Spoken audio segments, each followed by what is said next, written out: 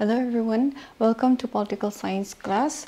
Today I'll be taking on class 12. The topic is on continuation from the previous session, that is on Unit 1 and Introduction to Political Theory. Okay, today our focus topic is on the utility and importance of the study of political theory. Okay, the first one, the importance of the study of political theory. The first is relevant to solving our problems in life here. Okay. Political theory, it has relations with other academic disciplines like economics, sociology, history, even ethics, okay? And relations with this, it helps the political theories to develop a theory which is based on data and have a scientific basis, all right? And this subject, in relations with these subjects also, it helps in solving day-to-day problems because they focus on issue that is happening in the current situation and gives solutions to the existing problems on rational basis. Okay, point number 2, knowledge of our right and duties. Okay, as a student of political theory, we know about our rights and our duties. Okay, especially when it comes to election, we are conscious about our right to vote. And a knowledge on a political theory help us to know that the right to vote is not only a right, but also a duty where everyone has to be performed. Okay. Now, number 3, political theory liberalizes the outlook. Okay. Prominent political philosophers, they have developed, they have come out with important concepts like liberty, equality, fraternity, justice, even freedom. All right, and knowledge about this concept, it helps us to understand what is our right, okay, what is our freedom, and also it liberalizes our outlook towards other people, because whatever rights and duties and freedom that we enjoy, that type of freedom and rights also, is also enjoyed by the other people. All right, so a knowledge on these ideas or these concepts helps us to liberalize the outlook in the society. Okay, point number 4, politics essentially is the art of possible. Okay, here Professor Crick, he says that individual or a citizen should not expect too much from the government, all right? It is the art of possible.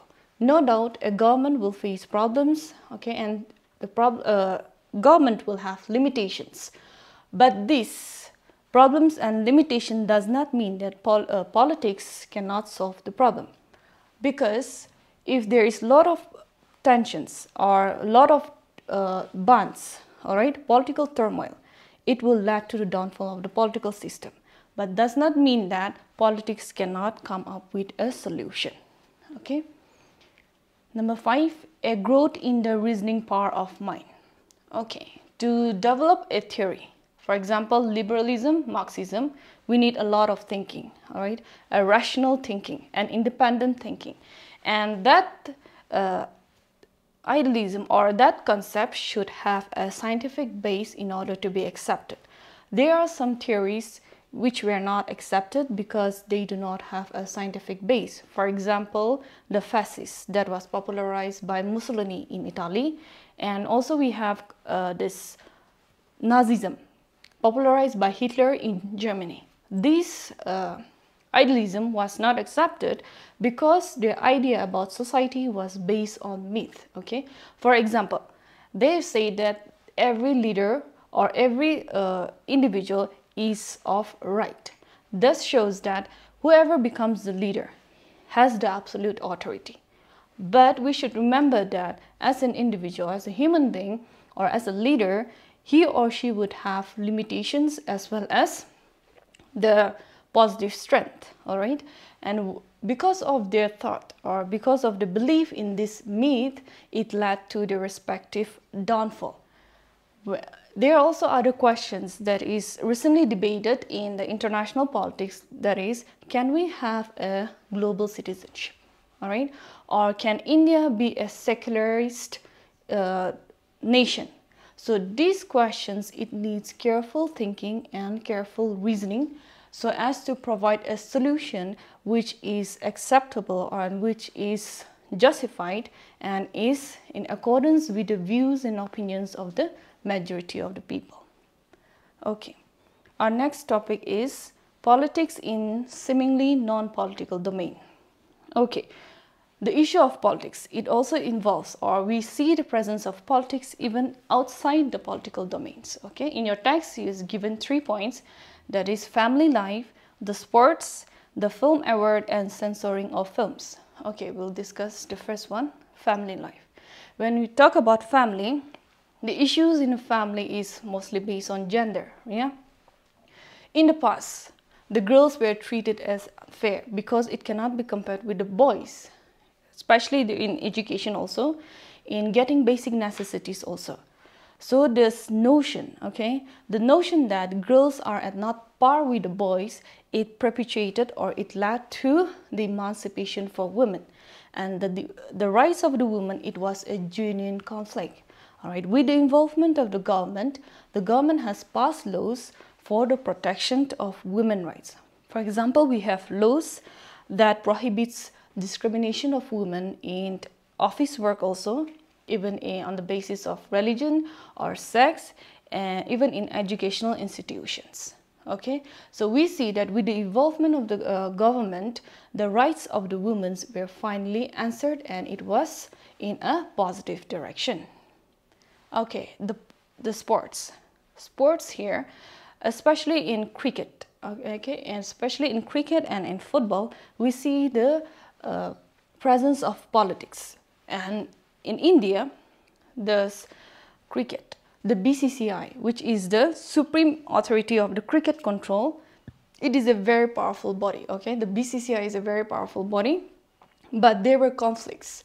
Even though the members of the BCCI have a single aim, that is excellence of cricket in India, but the members, they have conflict. Why? Is because they want to have the authority. All right, with this, since there were conflict among the members, the state intervened, okay, so as to bring about a solution. Even the Supreme Court of India, she formed a committee called the Lodha Committee. Lodha is a justice, okay. Under him, the Supreme Court formed the committee and asked the committee to identify the problems and also provide solutions to the problem.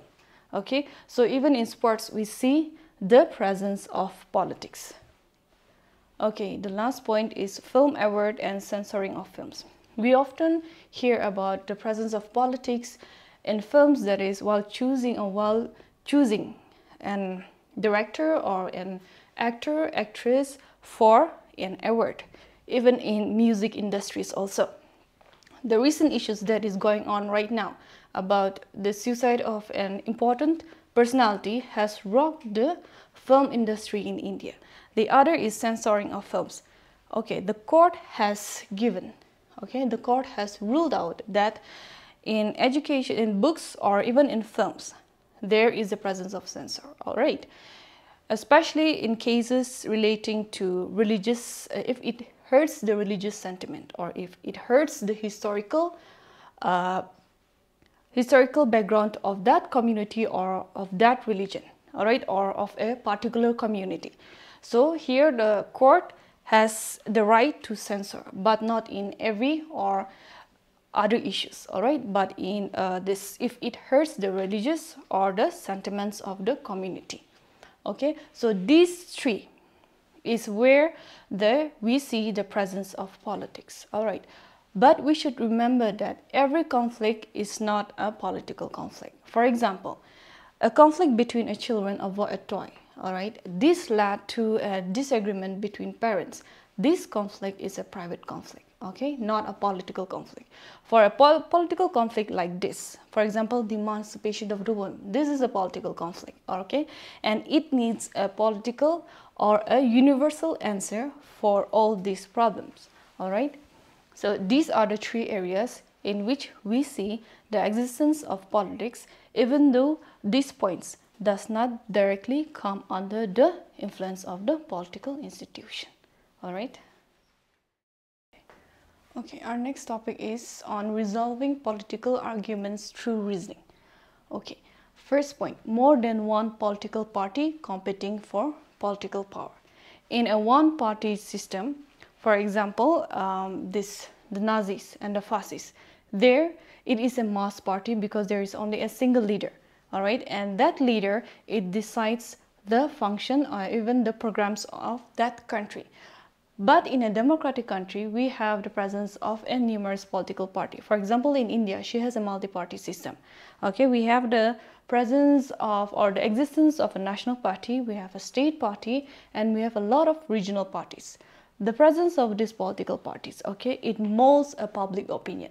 For example, the leader of a political party or a member of the political party, it has links with the public through maybe meetings, or maybe through televisions, okay, or through mass media.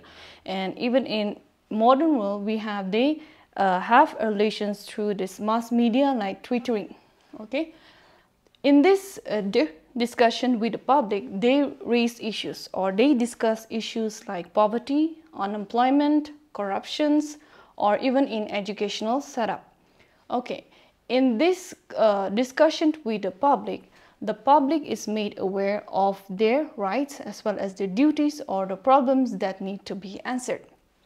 Okay, and in this political party competing for political power, here the masses, they play a very important role, all right, in helping a particular party so that their answers or so that their demands could be answered or be applied, or even in the making of the or passing of a particular bill. Okay, next is elections. It is through elections that an individual or a party gets an opportunity to form the government and let their this manifestos, whatever they have given in the manifestos, be applied and in the working of the government. But here, if these issues or in the elections, if the issues are not clarified, okay, or if these problems that the people wanted to be answered is not in accordance with the wishes or the demands of the people, it is through elections that that political party is bound to lose.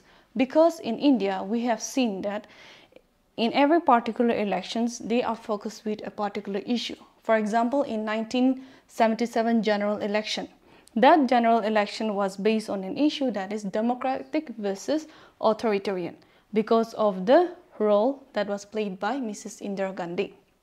Okay, in that election, for the first time, the Congress lost and a non-Congress political party came into power, that is in the form of Janata Party led by Morarji Desai.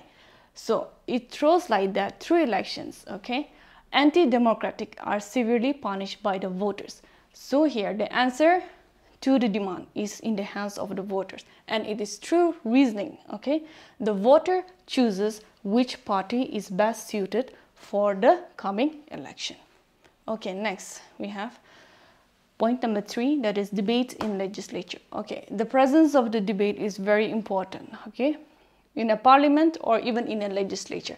When I say parliament, it's talking about the Lok Sabha and the Rajya Sabha. When I say legislature, the legislature is present in every state, okay. So debates in the legislature, it helps the opposition party, all right, to voice out if that bill is not in accordance with the constitution. Again, there are issues like maybe on environment or on the terrorism. In these issues, they might have a common answer, but issues like corruption, poverty, health, education, they might have different answers. Through reasoning, all right, through the reasoning of the legislature or the leaders in the Lok Sabha or in the Rajya Sabha, they come up with a solution, okay, to the different views or different questions that has been raised by the people and is being discussed in the legislature. So through debates, okay, the answers or the questions that the people wants to raise is being discussed. Okay, next we have interest group. Apart from the political party, we also have various interest groups like business groups, trade unions, agriculturalists, farm unions. Okay, the presence of this group, it helps a political party, especially in the passage of a bill. Okay, they meet these interest groups. They meet members of the parliament, especially on issues like wages, proper working condition, okay, or even taxation. So in this, their views and opinion is being expressed to the legislature, and the legislature takes their voices or their concerns and is being debated in the legislature. Alright, so this is the role of the pressure group. Next, we have the courts. The presence of the court in India, we have the Supreme Court and a lot of High Court. The presence of this court is to settle disputes between individuals or even between an individual and a state. Okay, in India and even in the United States, the Supreme Court, it has a lot of power. All right, and it is in the hands, or it is the authority of the Supreme Court to resolve disputes between a center and a state, or even between a state and the other state. For example, the border issues or even this interwater disputes. All right, so these issues are being resolved by the Supreme Court.